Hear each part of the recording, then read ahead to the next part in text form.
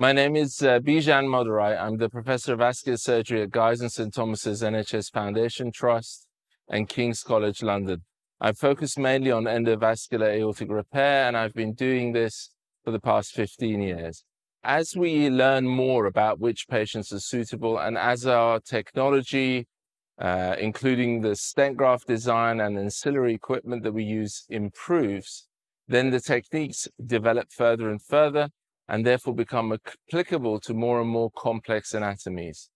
But this means that procedures may take longer as they become more complicated and they involve more radiation exposure, for example, as these techniques are all reliant at the moment on X-ray guidance. A few years ago, our group was the first to show that both patients and, crucially, operators sustained acute DNA damage after performing complex endovascular aortic repair. To be not reliant on X-ray to visualize guiding wires and catheters within the aorta is something that we have been wishing for some time. So I think the fiber optic technology is a significant conceptual advance. There is a wow factor as to how it is feasible to navigate in a completely novel way. Being able to use fiber optic guidance and less X-ray means that